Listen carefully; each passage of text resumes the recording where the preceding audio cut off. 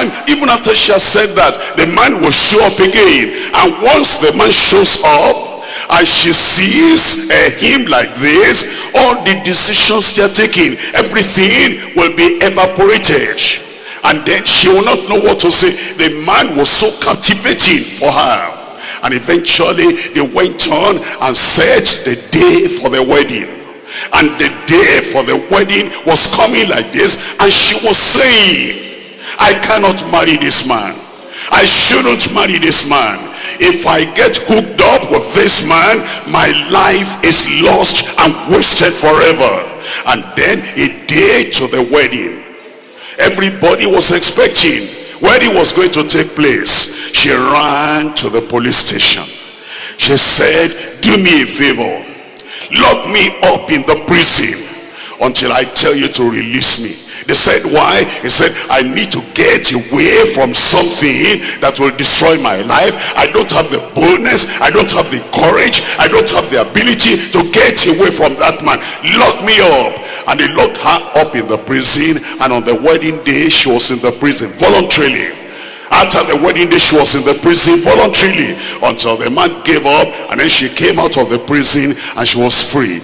That woman was not necessarily a Christian. She just knew, I shouldn't marry this man. Can you lock up yourself like that? All those friends are coming, and then you have taken decisions during this retreat, and they will come again and introduce this and introduce that, and you do not have the power, the courage, and you do not have the strength to overcome. Can you lock up yourself in your own room? And can you lock up yourself in your own house? Can you put up that phone? And can you just make sure that they are not able to get to you? That's what Paul the apostle would have done, because he had a steadfast mind and he set his affections on things on high. And he said, everything I got in this retreat, I will not lose it. I know how I lost what I got in the past. How those people will come and say this and say that. This time I will not lose what I've got. I'm talking to somebody. I said, I will not lose what I've got. I said, I will not lose what I've got. You're not losing it in Jesus' name. It's going to take steadfast pursuit or single-minded pursuit after the heavenly home. Number two, sinful passion driving men, driving people towards a horrible hell. There is a hell. Jesus spoke about hell more than any other preacher in the Bible, Old Testament or New Testament. He spoke about hell from Matthew. He began to tell the people, Matthew chapter 8. In Matthew chapter 8, I'm reading here from verse 11. Matthew chapter 8, we're reading from verse 8. And I say unto you that many shall come from the east and from the west, and shall sit down with Abraham and Isaac and Jacob in the kingdom of heaven. But the children of the kingdom, the Jews, the children of the kingdom, the churchgoers, the children of the kingdom, the nominal Christians, the children of the kingdom, the religious people who are not righteous, the children of the kingdom shall be cast out into outer darkness, and there shall be weeping and gnashing of teeth. That's Jesus speaking about hell. There's a hell to shun. There's a hell to avoid. There's a hell to escape. And look at chapter 45, Matthew chapter 45, chapter 25, verse 41. Matthew chapter 25, I'm reading from verse 41. Then shall he say unto them on the left hand, depart from me, ye cursed, into everlasting fire, prepared for the devil and his angels. Depart from me, ye cursed, into everlasting fire, prepared for the devil and his angels. The same eternal hell prepared for the devil is where sinners will go. And think of the suffering. It will be unbearable if a place that is supposed to make Satan, to make the devil feel the pangs and the punishment and the pain and the horror and the terror. If the place is for Satan,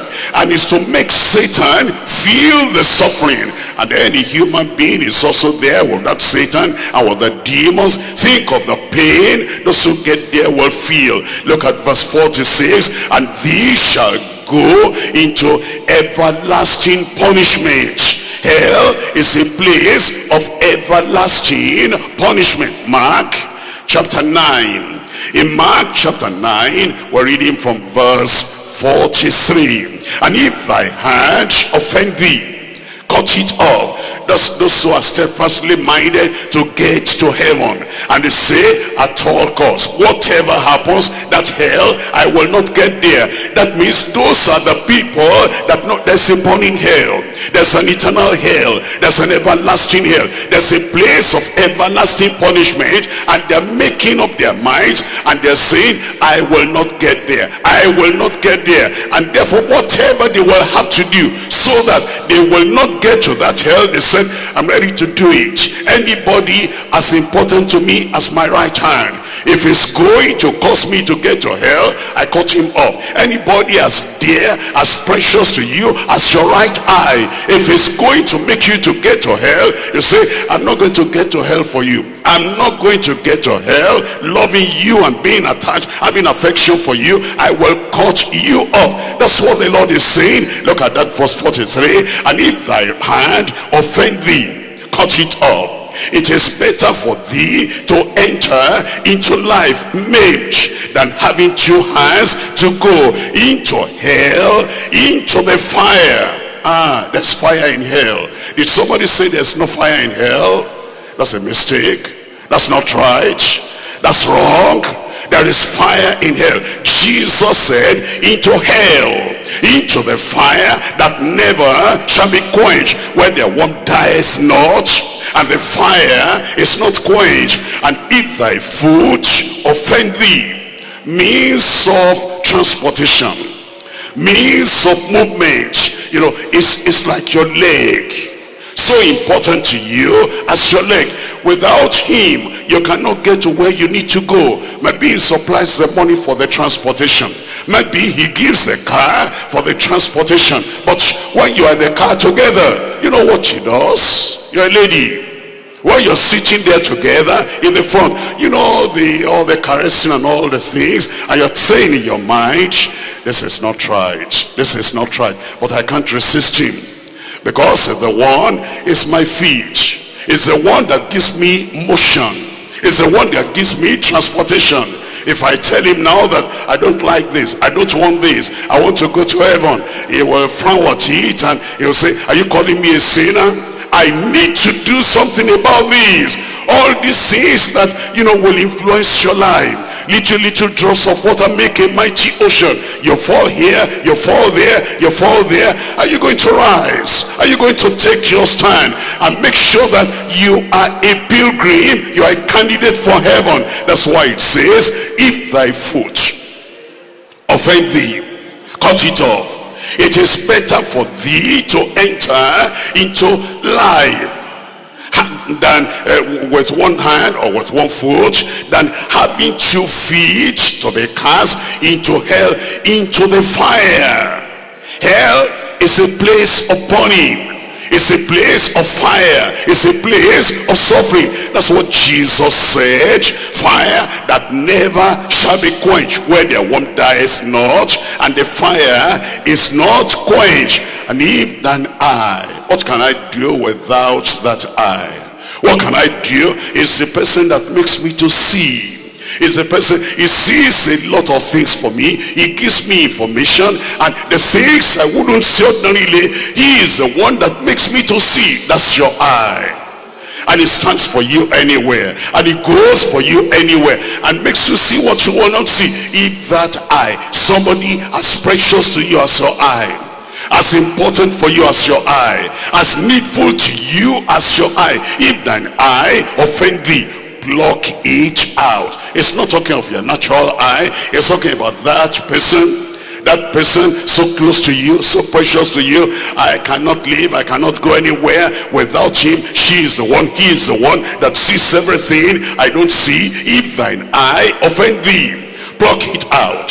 it is better for thee to enter into the kingdom of God with one eye than having two eyes to be cast into hell fire, into hellfire. You see what the Lord is saying? He's saying it's a place of everlasting punishment, and because of that you want to avoid it by all means. You want to shake it off by all means. There are sinful passions that lead people there, and you want to make sure that by the grace of God, all those sinful passions, all those sinful activities, you are not involved with them. I'm reading from Revelation chapter 14. Revelation chapter 14, I'm reading from verse 10. Revelation chapter 14, and we're reading from verse 10. Revelation 14, verse 10. The same shall drink of the wine of the wrath of God, which is poured out without mixture into the cup of his indignation. And ye shall be tormented with fire and brimstone in the presence of the holy angels and in the presence of the Lord. And the smoke of their torment ascendeth up forever and ever. And they have no rest, day nor night, who worship the beast and his image, and whosoever receiveth the mark of his name. Revelation chapter 20 from verse 11.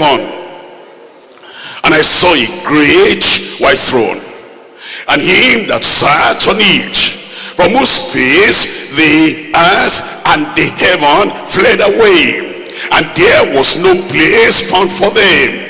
And I saw the dead, small and great. I saw the dead, small and great.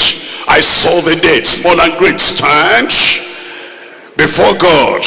And the books were opened, and another book was opened, which is the book of life. And the dead were judged out of those things which were written in the books, according to their works. And the sea gave up the dead which were in it, and death and hell delivered up the dead which were in them. Hold on. What does this mean? When somebody dies, like the story of the rich man, he died. When he died, immediately his spirit, his soul went to hellfire, but the body was still here on earth. And the body was buried. We're told the rich man died also and was buried. And then he found himself, his spirit and his soul, in hell. And he lifted up his eyes and he saw Abraham afar off. And he said, Father Abraham, send Lazarus to me to just cool my tongue with a drop of water, because I am tormented in this flame. There's fire there. That's where the spirit and the soul goes immediately. A sinner dies. Immediately a backslider dies. Immediately a false prophet dies. A false teacher. That's where they go immediately. The spirit, the soul, they go there to hell. But the body is still here and is buried. And then on the day of resurrection, the power of God will raise that body, and the soul and the spirit that had been in hell since that man died will join to the body, and then spirit, soul and body, the complete man, will now go to the lake of fire. Hell has fire. There's burning, there's suffering, there's agony, there's darkness in hellfire, and it's the spirit and the soul that is there now on this day, great white throne judgment. The spirit and the soul and the body will now join together, and it says death and hell were cast into the lake of fire. What that means is that death and hell cast in lake of fire, nobody will be dying anymore, because all those who go to that lake of fire, they'll be there forever and ever and ever. Suffering, eternal suffering, everlasting suffering. It's a place of suffering. They cannot come out of that place. And that's what it says in verse 15. And whosoever a churchman, whosoever a churchwoman, whosoever a backslider, whosoever a sinner, whosoever an idol worshiper, whosoever was not found written in the book of life was cast into the lake of fire. That's why the Lord is saying that you do everything possible, if you have not repented, to turn away from sin and to say a final forever bye-bye to sin. And whatever is happening, you set your mind, you set your heart on that heavenly home, and you say, this hell, I will not be there. Listen to me, there are people that play with their souls. You steal now, and you know that the thieves will get to hell. And then after stealing, what if you had an accident and died without a chance of repentance? There are people when they're sick, because I am sick, there's nobody to pray for me. My people are saying they will carry me somewhere, and they carry you to the idol shrine. And then while you are there in the idol shrine, you die there. You will go to hell. Why don't you endure? Even if you're sick, even if you are suffering, even if you are not healed, the suffering of sickness cannot be compared with the suffering of hellfire. That sickness, even if you are not healed, you will die, and when you die, you're free from that sickness. But if you are carried to the idol shrine, if you are carried to a place of occultism where they say they are praying and they're throwing this and splashing this on you, and you die there, no matter who buries you, you will go to hell. It's hellfire. That's the reason why you say, whatever happens, whatever I go through, whatever the suffering, whatever the need, maybe you are barren, and because you are barren, they say come here, they say come there, and they take you somewhere to give you something to eat, mark your body, rub this on you. What's that? That's idol worship. What's that? That's occultism. What's that? You're serving the devil right there, because you're looking for children. If you die there, or if you die on your way back, and you don't have a chance to repent, you will go to hell. That's why you're saying, whatever price it will take, and whatever I need to give up, whatever, in whatever condition I need to remain, I'm going to remain, because that heaven, I will not miss it. I said that heaven, I will not miss it. Somebody there, that heaven, I will not miss it. You will not miss it in Jesus' name. We're looking at point number 3, steadfast perseverance with heart holiness. Steadfast perseverance with the holiness of heart. We're looking at Psalm 24. Psalm 24, I'm reading from verses 3 and 4. Psalm 24, we're looking at verses 3 and 4. The word of God tells us, who shall ascend into the hill of the Lord? Or who shall stand in his holy place? He that has clean hands and a pure heart. He that has clean hands. Somebody stealing church money, you don't have clean hands. Money is nothing. The church does not become poor because you stole church money, but you are the one that will go to hell. He that has clean hands, the one that is touching other people's daughter, immorality. I didn't go into what are you talking about? I didn't do the real thing. What are you talking about? I only put my hand there, put my hand there. You will perish. He that has clean hands, your hands are not clean. Those who commit abortion, your hands are not clean. You shed innocent blood.